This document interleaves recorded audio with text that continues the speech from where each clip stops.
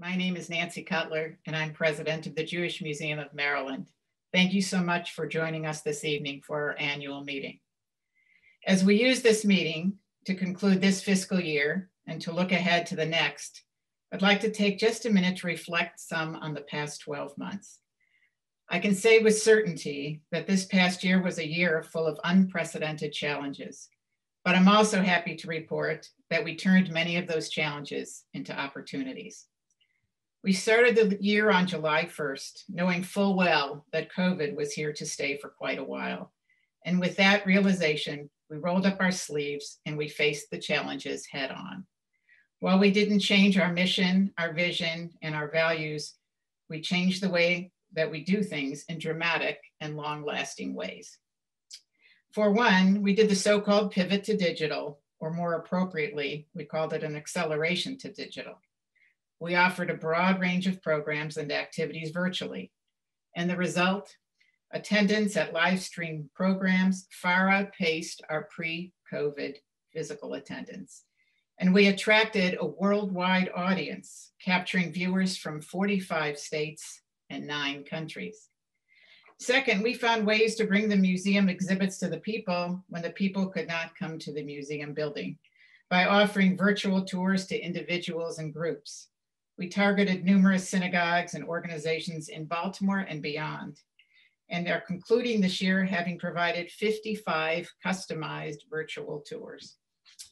And next, while we were unable to host school children in person as we have in the past, we found ways to continue providing curricular resources to teachers and offering professional development opportunities, strengthening our credentials as a community resource for Holocaust education and the struggles against anti-Semitism.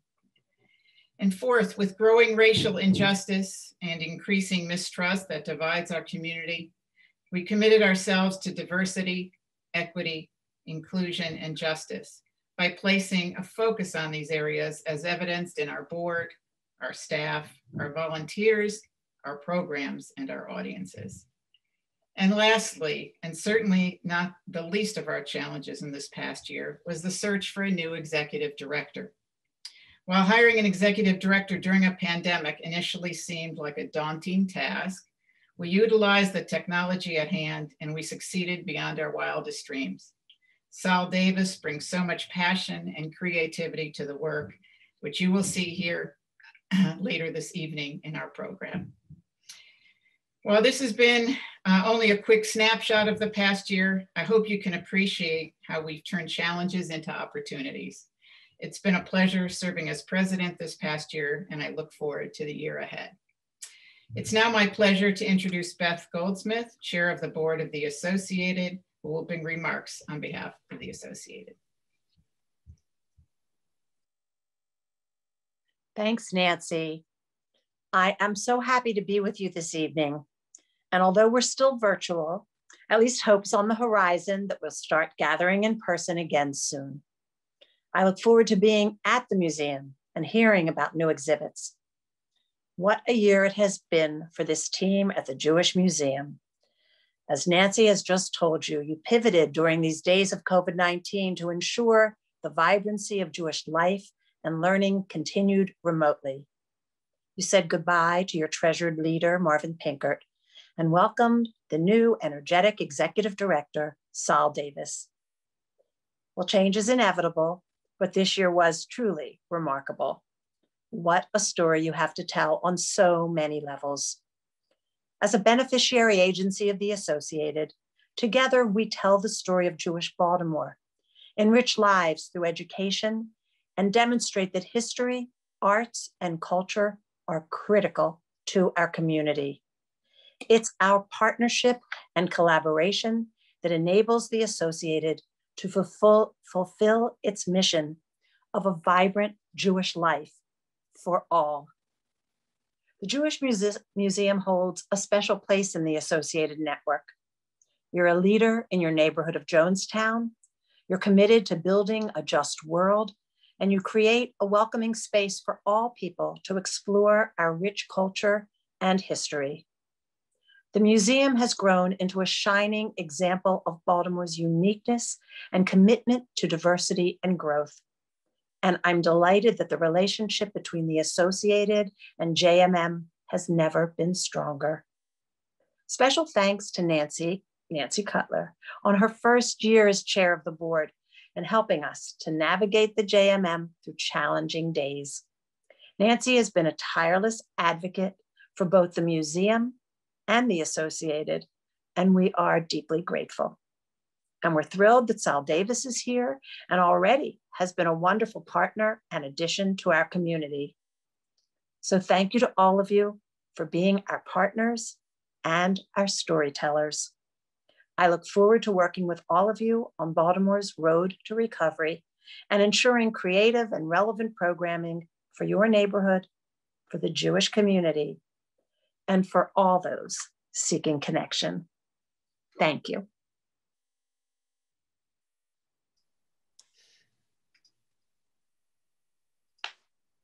Thank you so much, Beth. I'd now like to call on Robert Keene, immediate past president of the Jewish Museum and chair of the nominating committee, to present this year's board slate. Thank you, Nancy. As you already know, tonight we will be hearing about the participatory museum model that our executive director, Dr. Saul Davis, envisions for the JMM. This year, as the nominating committee began to prepare a new slate, we developed a framing philosophy to guide our work, and I would like to take a moment to share it with you now. We want to foster diversity in all aspects of the museum's work. This will be cultivated through deep and meaningful relationships. As we embrace a broader board composition, we will attract a broader array of visitors and members to the JMM. Before I present the nominees, I would like to take a moment to thank my fellow committee members: Nancy Cutler, Duke Zimmerman, Abe Kronsberg, Bonnie Henderson, Ira Papel, Mike Saxon, Michelle Gordon, Saul Davis, and Tracy Dorfman.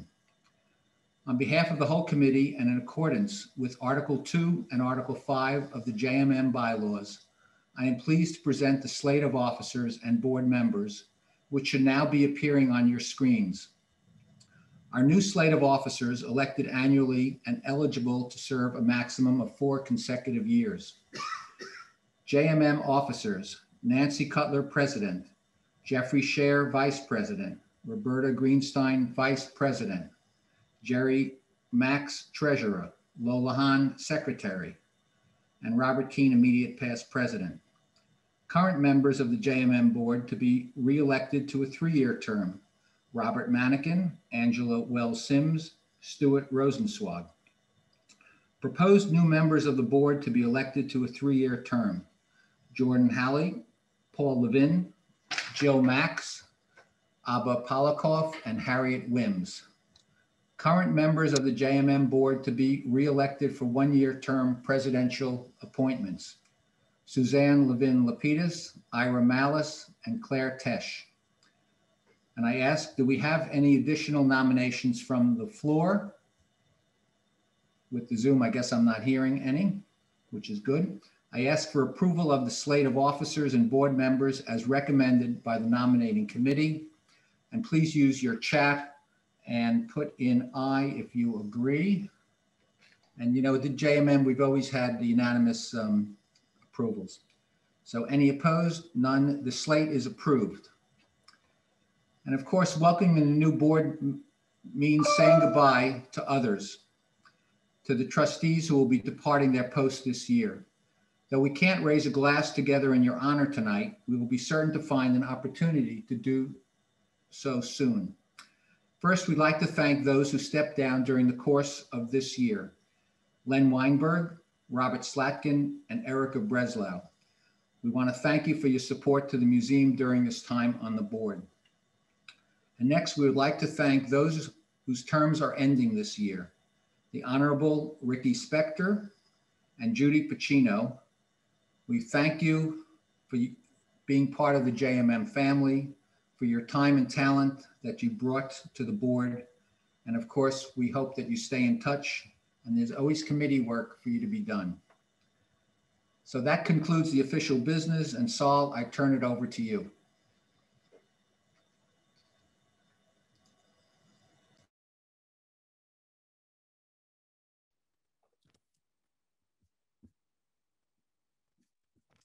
Okay. Let's see here. Good evening, everyone. I'm Saul Davis. I'm delighted to be here with you all this evening, and I appreciate you choosing to be here in this Zoom room with us. I want to extend a hearty mazel tov and a stroke of gratitude to our board members, incoming, outgoing, and continuing. One of the things I learned quickly upon arriving, in fact, even before I arrived here in Baltimore in December, was that the JMM has a strong and deeply committed board of directors. And so much of our institutional strength comes from our robust board.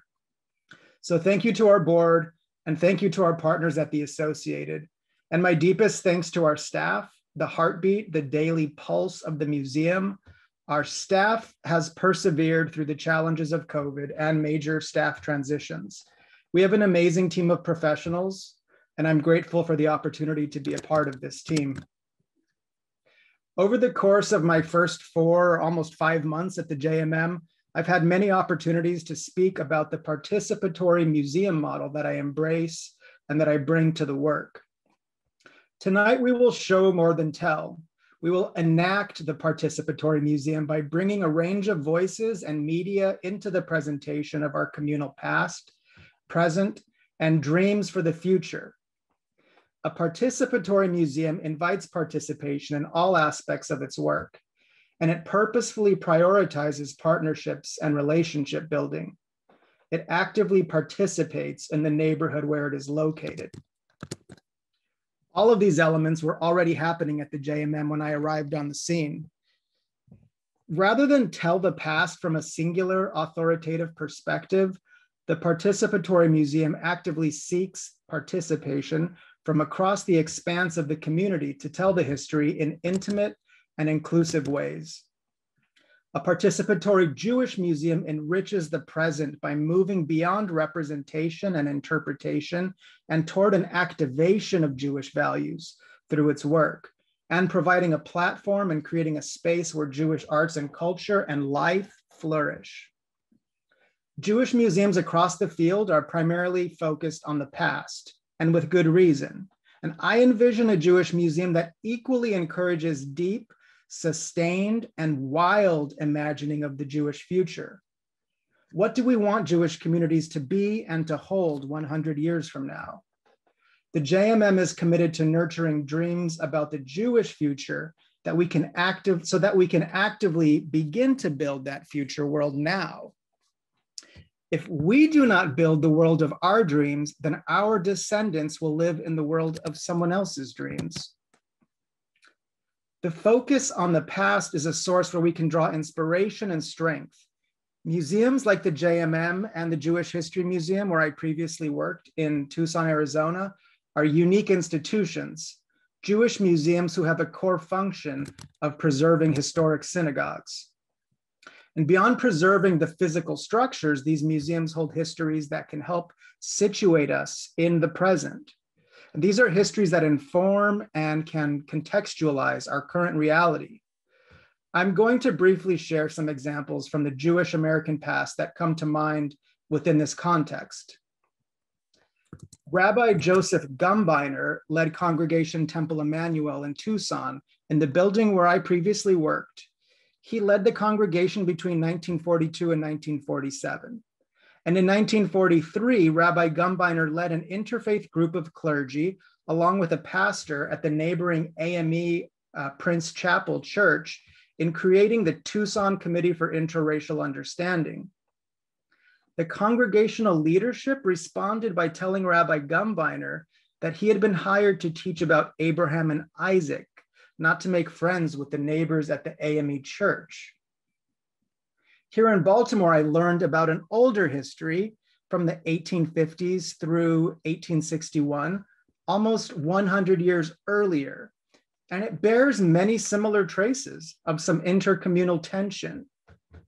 Rabbi David Einhorn, who served at Congregation Har Sinai, spoke and wrote forcefully in favor of abolition and against anti-immigrant political groups. And when violence erupted in Baltimore in April of 1861, Einhorn was forced to relocate to Philadelphia. Several months later, when he was ready to negotiate his return, the congregation requested that he avoid the topic of slavery. And Rabbi Einhorn refused to make that compromise, and he resigned from his post at Har Sinai. Now, I raise these two examples because of their profound relevance and resonance with our present. And I raise them because they provide examples of moral courage, what Susan Sontag defines as something that puts one at variance with accepted practice. The museum is a place that can serve as a site where these histories, troubled and complex and inspiring, can be held, where we can come together to wrestle with the troubled past and our troubled present, where we can sit together and listen to each other, even when at times we disagree vehemently with one another. We can create a space where our humanity is held and cared for, even or especially when that happens within the crucible of disagreement. How does this fit within the participatory museum? What we are after is meaning making.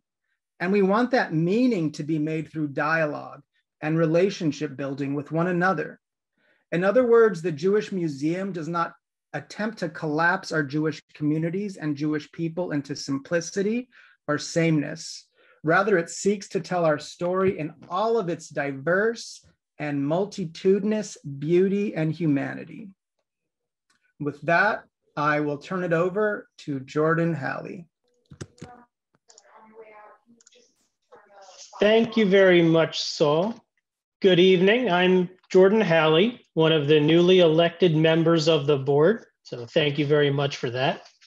This evening, I'm pleased to present the first of 3 mini presentations you will be seeing during the program. All of these presentations reflect the participatory vision that Saul has already discussed. In this first video, we look to the past for inspiration. I think many of us recognize the importance of understanding our personal history and being able to access material that reflects that history, such as in the JMM collections. And let me tell you, if you think going down a rabbit hole on Wikipedia or something, wait till you find that there's some historical documents about your own family as part of that collection. In this first video, we will hear from 2 individuals who will be talking about the very different ways in which their ancestors have impacted their lives today, whether that be individual personality or a connection to Judaism. This piece represents just a small part of the new initiative that the JMM will soon roll out that aims to collect stories of the members of our community and their ancestors rooted in the medium of photography.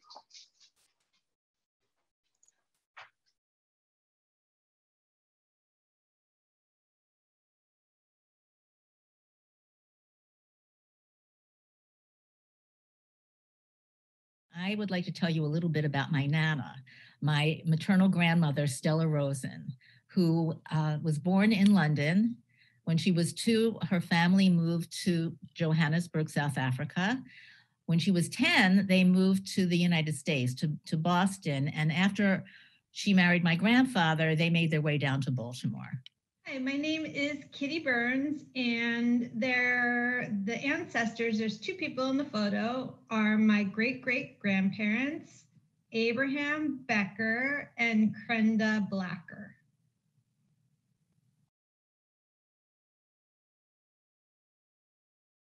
My grandmother was quite an interesting lady. She was very exuberant. She loved people. She was a great listener. She had a bit of, I don't know, a little impishness in her. And there's a story that I love to tell about when she was a working girl. This is before my grandfather married her. She was working in a department store in Boston, and she was one of the sales girls on the floor. They had a uniform basically that they wore. It was a navy blue jumper, and underneath that they had a white blouse they were to wear. And one day Stella went into work wearing a red blouse with a big red bow. And the owner of the store came up to her and said, "Stella, this kind of attire will not do. It's too flashy. You are not to wear that red blouse under your jumper ever again." So the next day, my grandmother went into work with no blouse under her jumper. And the owner of the store said, Stella, this won't do either, and I'm afraid I have to fire you. But he liked her very much, so he asked her to sit on his lap and gave her a piece of chocolate. Abraham and Krenda came over with 4 of their youngest children. They had 10 children who were all in Baltimore. So it was a very large Jewish family in Baltimore. They were the last to come over from the Vilna area of Lithuania. They came from a shtetl named, I'm not sure if I'm pronouncing this right, Crick. And they came over in 1892 through the port of Baltimore, Locust Point.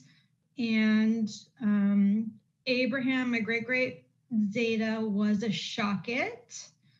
And they settled in Baltimore, and their kids, some of their kids had businesses in Baltimore. One of their sons, Herman Becker, had the Baltimore Sign Company, which was a pretty big and successful company. They lived on Lombard Street, really near the museum. They are buried at B'nai Israel Congregation Cemetery with many of their children, and descendants are actually there. And my mom and I were lucky enough to come to the museum a couple of summers ago and see lots of archives from their family that are at the museum, including that portrait, which I had never seen before. I mean, 3 years ago, I didn't even know that my great-grandfather had any family in the United States whatsoever, let alone 9 brothers and sisters and his parents.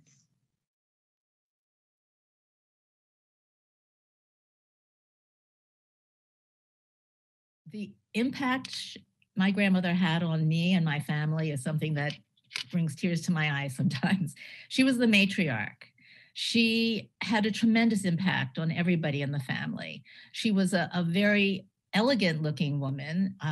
She always would greet you with earrings and her lipstick on. So hence my earrings and lipstick.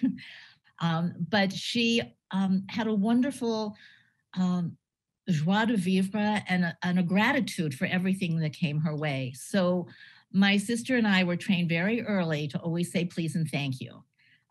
And that those words basically, I think, help form your outlook on life. So this sense of gratitude and showing appreciation to others is something that is very much ingrained in my family.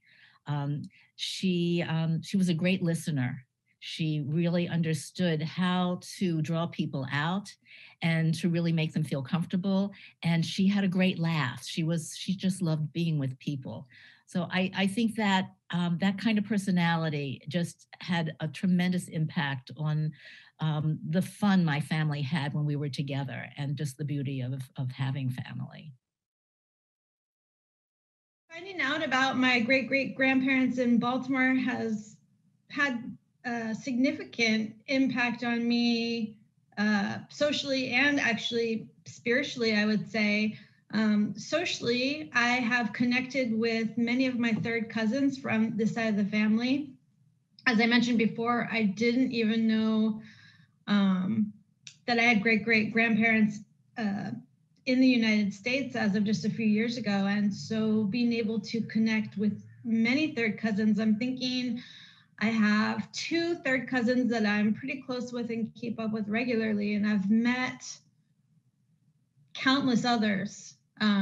We have a small group on Facebook where we connect and talk about our family heritage, and everybody has a little bit of a story. I have email cousins that I've never met in person that I keep up with regularly. So it's really kind of connected me to a part of my family that I didn't think I would ever be connected to beyond my grandma, who has been gone now for 21 years. So I often think what she would have thought of me, like finding people in her family and connecting to them in this way. And spiritually, finding this part of the family has really connected me to my Jewish roots. I grew up in a secular home, and as an adult, I've always kind of tried to find a connection to my heritage. And this is the most successful way I found to do that. I feel very connected to my Jewish ancestors and their stories and our family history.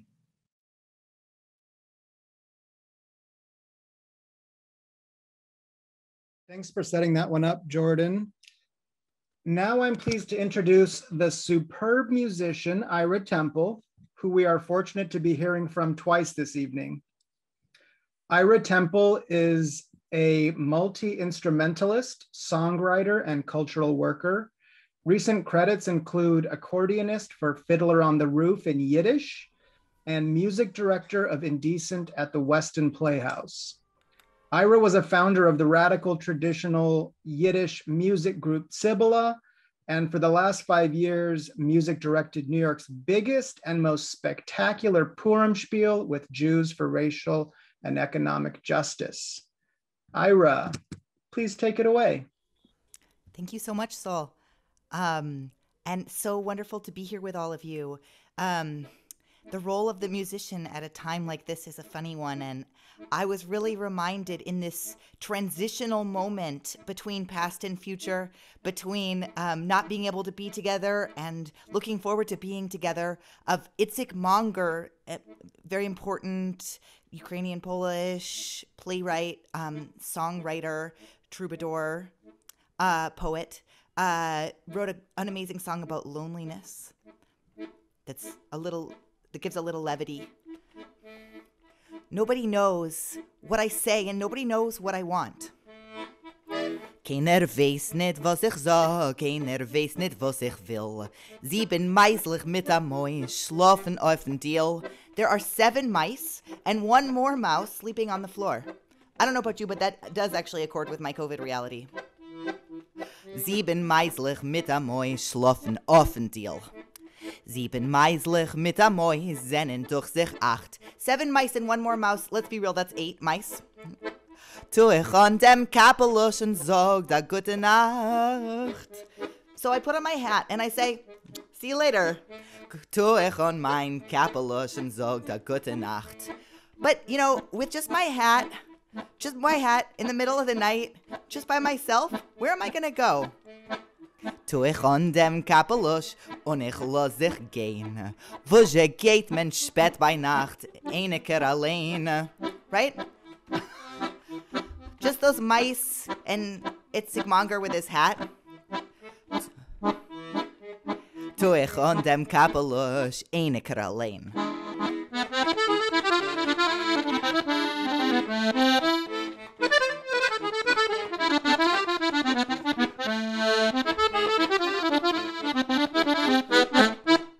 In the song, he goes to the bar and he's lonely there too. But I thought in this meeting, we could sing a little Yiddish welcome song to us at the meeting. Lo mir alle in einem, dich verem mekabel punim sein.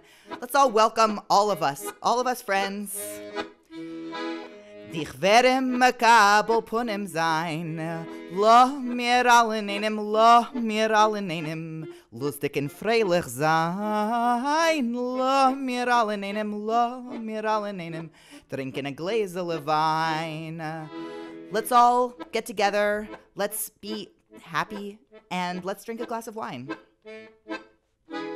Lo mir alle in einem, die Mitglieders, the members, all of us members, die Mitglieders mekabel punim sein, and the meislich, die meislich mekabel punim sein, and let's welcome the museum, der Museum mekabel punim sein. Lo mir alle in einem, lustig und freilich sein. Lo mir alle in einem, trinken a gläsele Wein.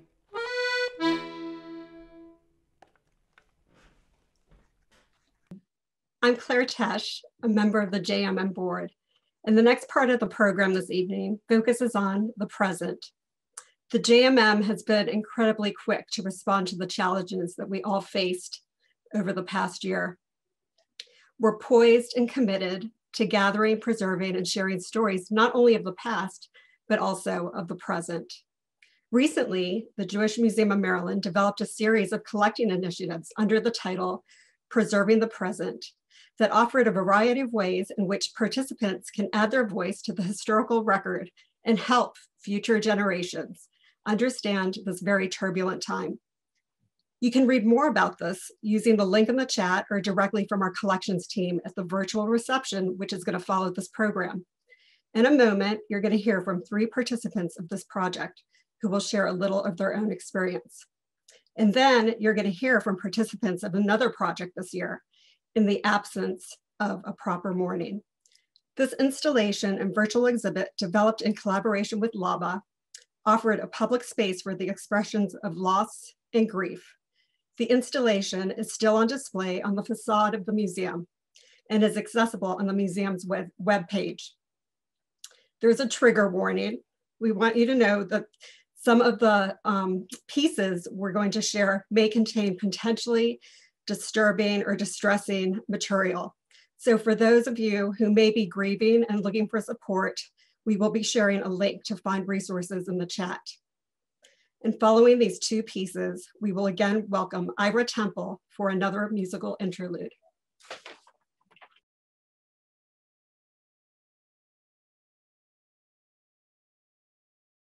So that's a big part that's been changed for us. We were people that went to shul every Shabbat, and so this is it's a big change. But to some degree, we've sort of fallen into like a new normal of what Shabbat feels like, along with everybody else in our community. We all used to do the same thing on Shabbat, and now we still are. We're just doing it differently. You know, I have a regular friend that I walk with every Shabbat morning, and we pass the same pairs of friends who walk together also at that time every Shabbat morning. So in a way, it's like everyone's created this new sort of Shabbat ritual, if you will, and it's really kind of developed into its own pattern. For Rosh Hashanah in the fall, like I didn't have to wake up early to go to shul. But it really did mean a lot to get on Zoom and to see those people and do those things that I'm used to doing every year. Like doing the Seder for Passover, going to some services for Rosh Hashanah like I always would. Those kind of always like help me mark a year, I feel like. And it would have been sort of disconcerting to not have them in my life. We are able to do things in ways we never thought we could. And coming together in this forum, in this format, on a Zoom call for a book club is nothing we ever did before. And it's been really meaningful. And it led to not only conversations about race, but then it started to turn to more internal conversations. Well, what about race within our own congregation and the Jews of color in our own community? And wait a minute, that moved us into other conversations about inclusivity in general for a variety of other individuals, not to equate or to say that one issue is more important or less important or the same as another, but it has led to further conversations about gender issues and age differences in the congregation and single parents in the community and those who are deaf and those who are Jews of color or those who find themselves politically or religiously or socially out or on the out or marginalized or lonely. And of course, led to the larger issue of loneliness in our community. So, I think the important thing this summer has taught us was that we need to keep talking to each other. And we need to keep seeing each other and helping each other see beyond the 4 walls of our community. But using that also as an opportunity to turn back and see within those 4 walls in a very different way too. So for me as a teacher, I mean, it's entirely flipped my job around. And all the things I love about my job are really hard to come by now. And all the things that I didn't particularly like about my job are what I spend all day doing. So, Be more specific. I am. Can you be more specific? So Okay. checking email, not my favorite part of my job, but now I get a million emails a day because that's how we communicate about everything. Interacting with students and just chatting with them in the hallways, even outside of class, is one of my favorite things because teenagers are ridiculous. In a good way. In a good way. but we don't get to do that anymore. You know, like occasionally we chat, you know, about non-class related things, but it's harder to come by. But I think, you know, people are resilient, and, you know, humankind has gotten through these kinds of things before. And so if people are facing the similar kind of thing in 20 years and 50 years, we probably will, or even in 100 years, another 100 years, you know, to certainly look back on, you always want to learn from the people that came before you and look at the lessons and the mistakes that we've made. And hopefully, you know, hopefully you could do better.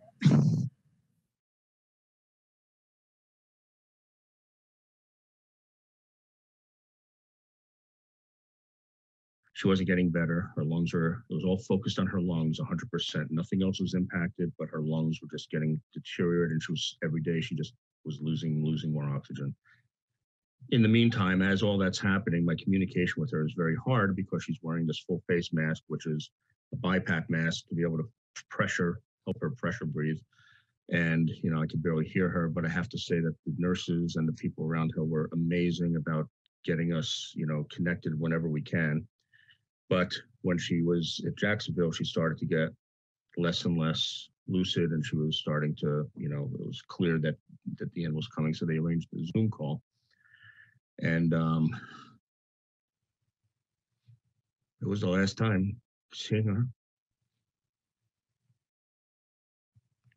She even joked, because I had my COVID beard at the time, and I said, "Do you see my beard?" And she goes, "Oh, you look so pretty." And then we were just talking to the nurses about her, what we're going to do. And my sister literally raised her hand. She says, "Oh, I'm not gone yet." But she was. And that was the last time I spoke to her or saw her. I just felt loss. I just felt grief. I just felt we were robbed because of COVID and this pandemic to say goodbye. We didn't have the tools that we do in our culture of mourning. You know, we didn't have those 3 days of wakes and coming together and sharing your loss. I felt robbed of that. You know, I couldn't hug or cry on the shoulders of the people I needed to. And to know that she died alone. Nobody's saying goodbye to her.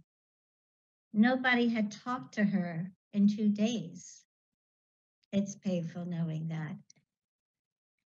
And to know someone, and so many of our 500,000 people we lost, died, many of them, if not most of them, alone in a hospital with tubes hooked around them. I'm a retired nurse, so I have seen death.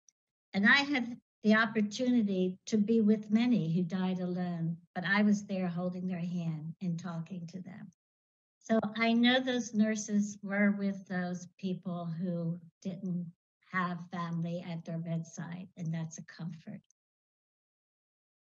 You know, I think the hard part was when we came home. So we traveled to New Jersey, Pennsylvania, you know, for the funerals. And when we came home, there was nothing. So none of our friends, there's just kind of nothing.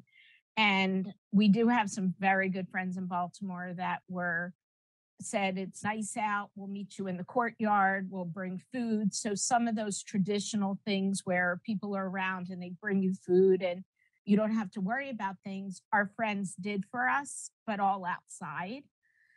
So it was really hard because my friends were like, "Put your mask on, I'll hug you from the side." You know, we weren't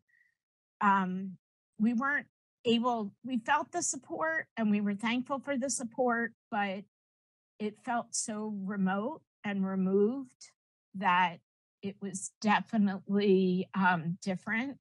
And so I really feel for all the people that had to go through this during COVID, because the traditions, whatever they are just hard to navigate through social distancing, mask wearing, people being afraid to come out in person. So, you know, we had several people that stopped by and we sat in the courtyard, or they took a walk with us. Just kind of new traditions, I guess. new way to support people.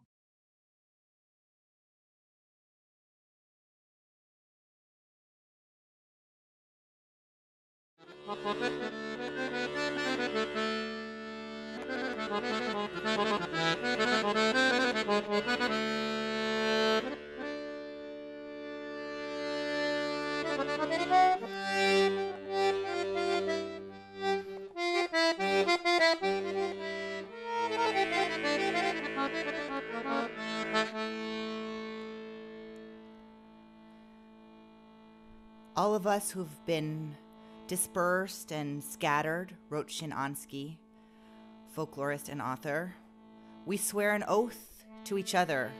We're dispersed, but heaven and earth will hear us, and the stars will bear witness to our flag, stained red with blood, and our oath of tears.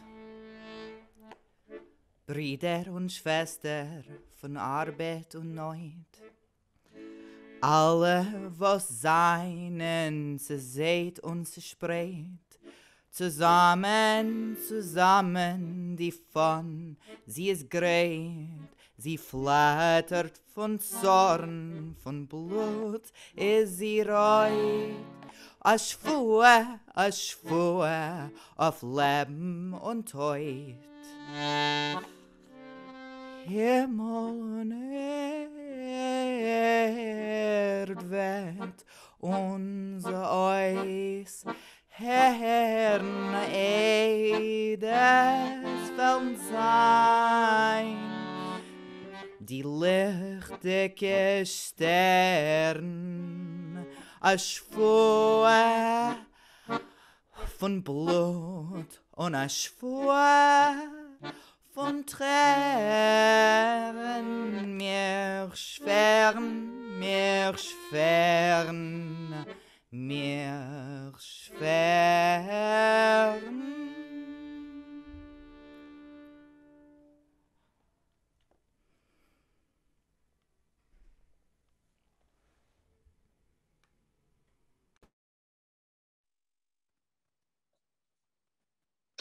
Wow. Got smiles.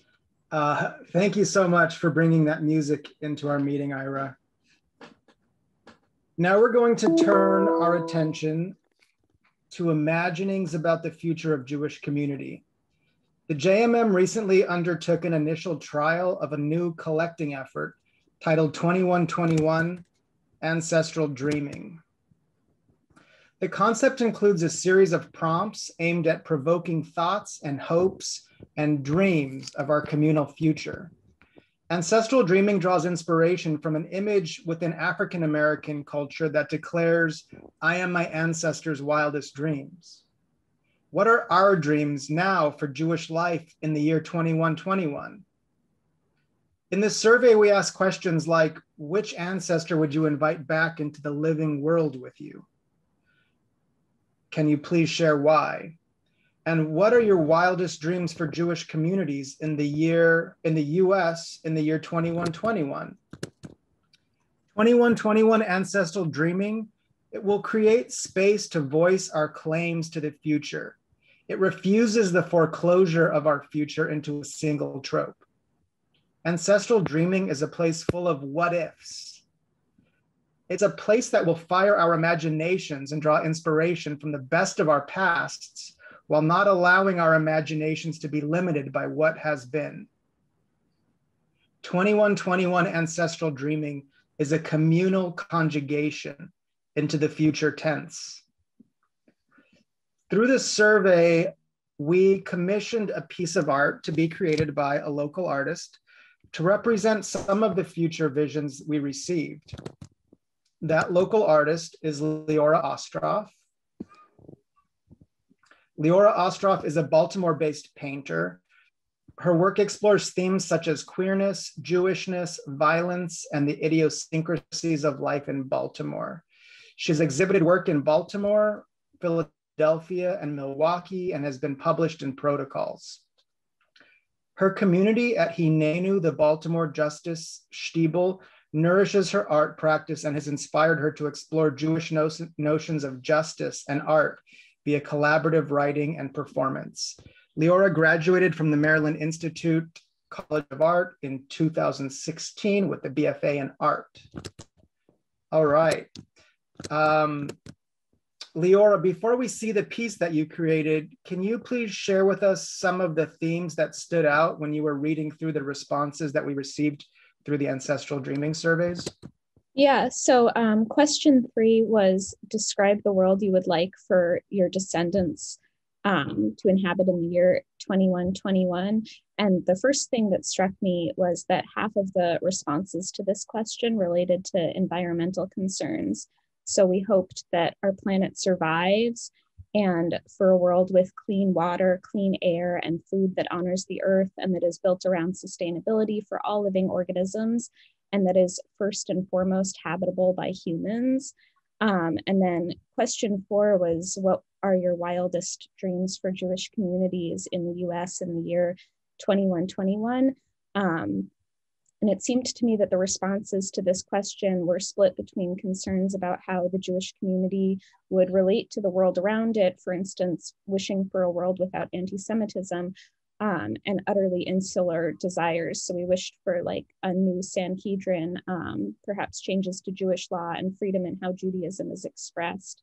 And the last thing that struck me is how it seemed that some of the responses to these questions were sort of analogous to what I would imagine a lot of Jews would have written 100 years ago in 1921 when they were dreaming of kibbutzim or integration and assimilation and individual spiritual freedom around the time that some modern denominations were being founded. All right. Can you please share the piece that you painted and talk us through it a little bit? Yes.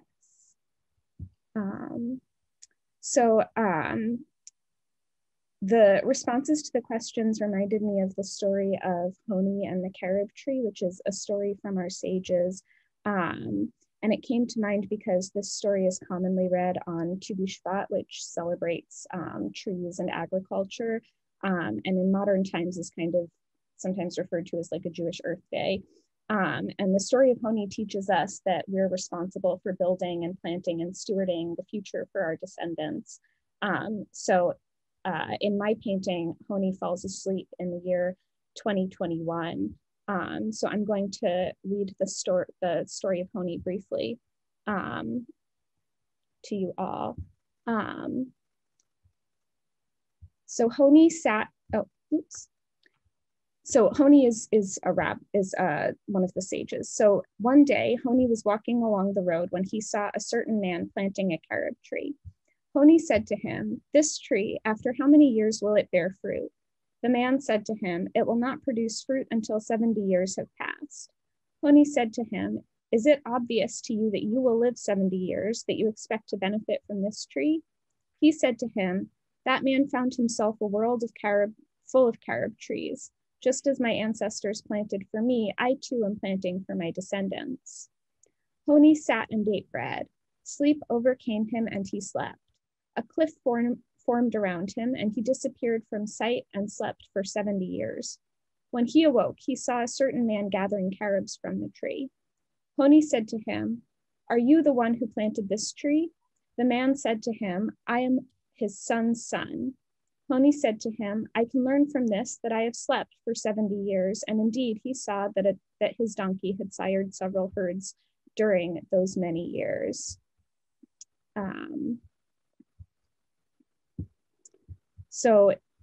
In my painting, Honi has fallen asleep in the year 2021. He's holding his phone. He has a mask on his ear. And I wondered what he would see when he woke up. So I took those responses and I imagined that Honi would see a world of greenery and abundance, and a world of freedom and expression and the continuance of Jewish traditions and identity. So beautiful. Thank you, Leora. I mean, and the word abundance too is one of the things that I'm really hoping to see through the 2121 Ancestral Dreaming Initiative, to really imagine a world, not a world of fear or scarcity, but one of abundance. So thanks, Leora, for sharing your artistry and that powerful story and teaching. And thanks to all for joining us this evening. If we were at the museum, this is the moment we would transition to a reception with food and drink and conversation. And while we can't provide food or drink tonight, we would like to invite you all to join us for a virtual reception that'll take place on a separate Zoom meeting immediately following this event. So here you'll have the chance to connect with other attendees and with members of the JMM team to learn more about the different areas of the museum. You should have received an email a few moments ago, likely around 7:30. It should have hit your inboxes that has the Zoom information to access the Zoom meeting for the virtual reception. After you leave this webinar, you can use the information in that email to access the reception. If you did not receive a copy of this email and would like to join us for the reception, please stay in this webinar after we wrap up, and a member of the team will be on hand to help anyone who is having issues accessing the reception. Thank you all again for joining us for our 2021 virtual annual meeting. We hope to see many of you shortly at our virtual reception and again at programs in the future.